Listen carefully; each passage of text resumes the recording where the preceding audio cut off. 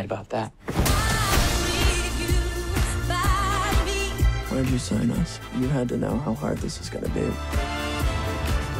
Because two kids from Queens had dreams about being the next gods of rock. That is who you are.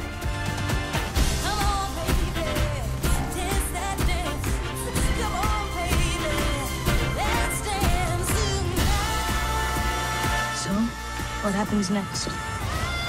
You do.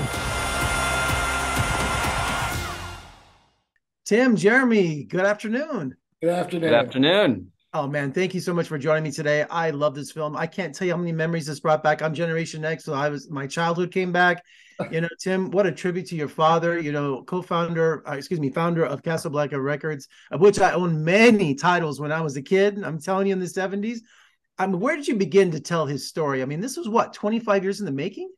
Yeah, it was actually 2024. I set it up for the first time in 1999, but you know, even before that, very quickly after he passed away, people thought, oh, this guy's an incredible story. I mean, where it began was just trying to figure out what it really was about. Ultimately, there's so many phenomenal, great movie stories and that were exciting to tackle, and incredible music artists. But what was it about ultimately? And ultimately, it was about these people that had been lost to history.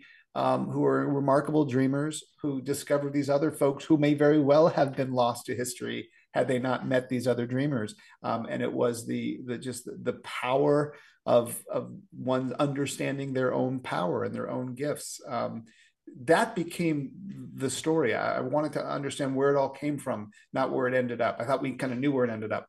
And that sort of drove everything. And then it was just about finding, like any biopic, I think, is about sculpting that painting. What do you lose to get to the art, as opposed to what do you add? Take us through that process, because I understand Neil needed a life force, you know, a special kind of life force. And I hear you were up to the challenge. Yeah, Neil was often described as a perpetual motion machine. He just didn't stop.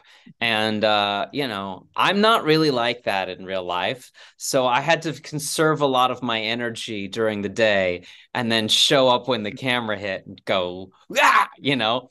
But it's fine. I'm used to that. I do 8 shows a week on Broadway a lot. So, you know, that's kind of my vibe. But I mean, it was really, it was not daunting because it was made really, it was a really welcoming and sort of creative, collaborative environment that Tim helped create.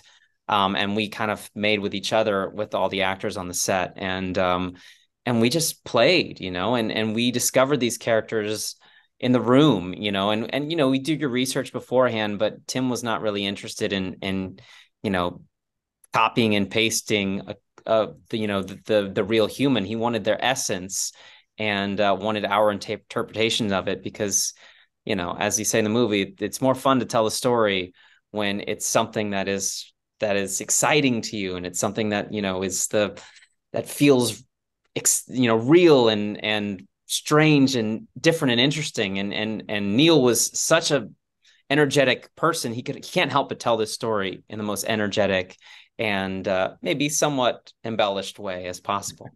I was going to say, Tim, you have dramatic license, right? There's music mythology. There's a mixture of truth and fiction. You know, I think that's what legends are made of, right?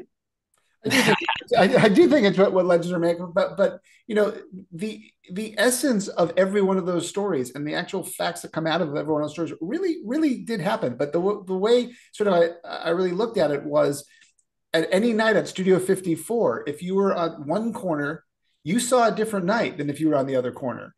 Which was the real version? It all happened that night. It's just what your particular experience was. And I think memory is funny that way.